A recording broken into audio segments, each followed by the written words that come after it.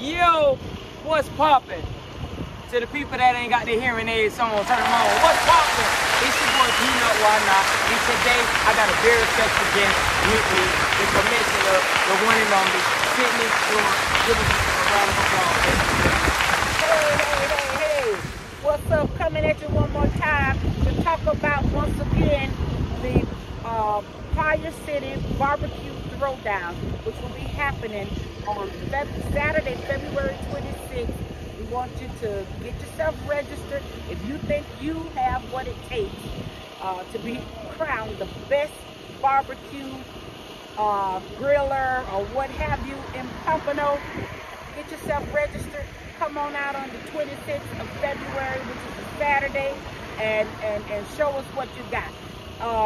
Right here I have some gentlemen with me to help me let you know what's going down.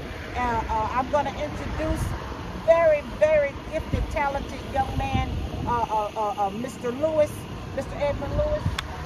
Tell him a little bit about Speed Mob.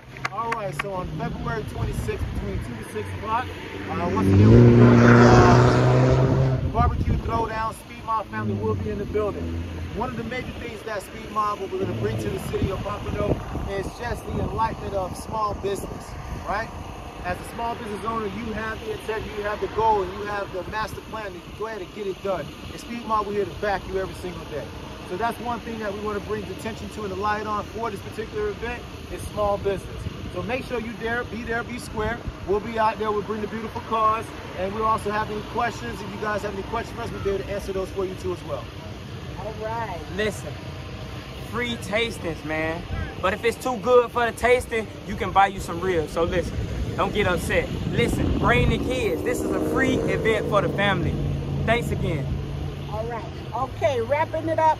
Once again, that's Saturday, February 26th. It will be a family fun-filled day. We'll have activities for the kids. Come on out and let's have some fun.